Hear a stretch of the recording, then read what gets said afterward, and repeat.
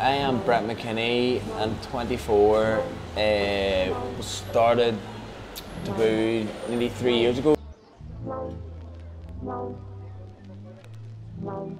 If you're passionate about something, you know what I mean, it's not really work, it's fun. It's scary at times too, and in entrepreneurship too, it's a very lonely path at times. You do feel like you're by yourself.